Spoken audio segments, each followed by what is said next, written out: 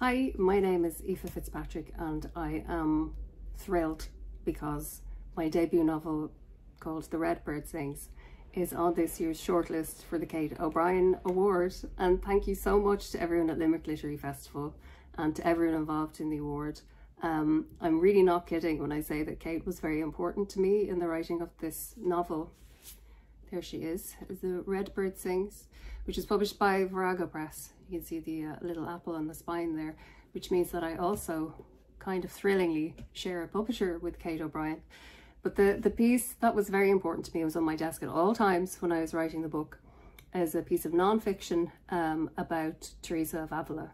So O'Brien wrote a biography about many will know that she's a mystic from 16th century Spain who lived very much outside the cultural limitations that would have been placed on her at the time, which is something I think that she shares in common with the Bald O'Brien. They make a terrific pair, and they were both, very inspirational when I was writing the book.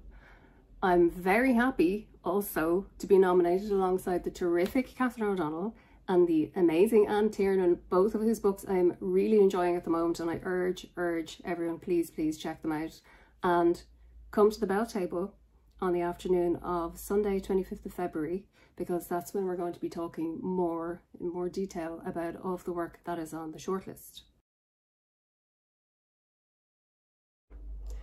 To tell you more about The Redbird Sings, I must talk about the real-life murder trial, the events of which the novel is based on. In 1897, in West Virginia, a man named Trout Shue went on trial for the murder of his young wife, whose name was Zona Heaster. And the very exceptional circumstance surrounding this case is that the victim's mother, whose name is Mary Jane Heaster, claimed that she was visited by her daughter's ghost, who told her that it was her husband who had murdered her, Trout Shue. When I first heard the story, I thought it sounds like fiction, or it sounds like folklore, but it's real, like it's true. It's something that really happened, and it began to gnaw at me about why or how Mary Jane could have found herself making these claims about her daughter's spirit, and especially in this context, the legal context. What it also opened up was gateways to the larger cultural landscape of issues around domestic violence and domestic homicide. And what that really boils down to in the novel is a discussion of the extraordinary things that can happen, that I believe did happen when the big forces of female voice and female power are choked off. And although there is a greater cultural landscape associated with the novel, really this problem expresses itself in individual lives. And the people that you'll meet in the novel are Mary Jane Heaster, who I think it's fair to say is a very unconventional spiritualist who has a lot of private power but really has no public power whatsoever. You'll also meet Lucy Fry, who is Zona's best friend and who's feeling maybe a measure of guilt, thinking that she didn't help Zona enough when she was alive with the problems that she suspected she was having with Trout. And partly because she's an aspiring journalist, she's looking beneath the surface of the trial, really searching for some deeper truth there when it seems that, a lot of the county is aligned against her and Mary Jane in their search for justice. You will also meet Zona, who is the murdered woman. In part, this is through a series of letters that she's writing to the child that she gave up for adoption at birth, which is a part of Zona's true story.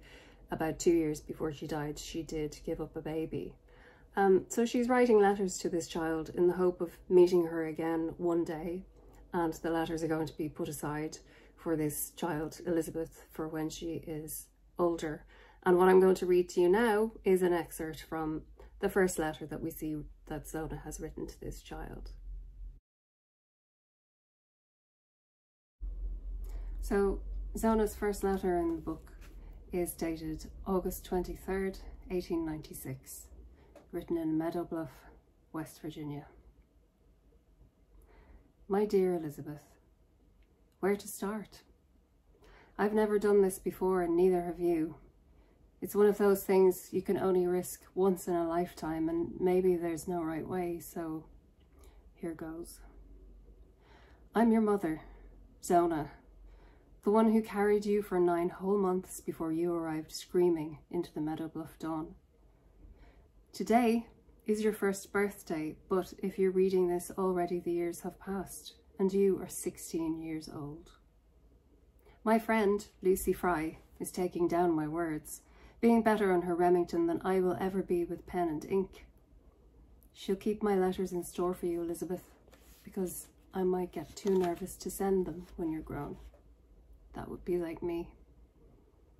You've no doubt become a fine young woman of great accomplishment, a Virginian wearing the fashions of the 20th century, and strange to say that if you open this letter in 1911, I won't be too much younger than your grandma Mary Jane.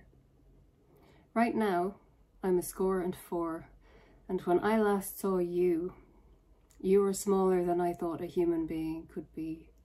Moments into your life, gumming the air like all creatures do when they're fresh from the darkness. Do you still have the name I gave you when you were born? Elizabeth. Have you been well and happy in the way that mothers dream of? I owe you this letter now that you're grown, because there must be at least one thing you want to ask me. Why did I give you up? Well, if you're ready for the answer, I will set it down. Okay, from The Redbird Sings, and join us at the Bell Table in Limerick on February 25th.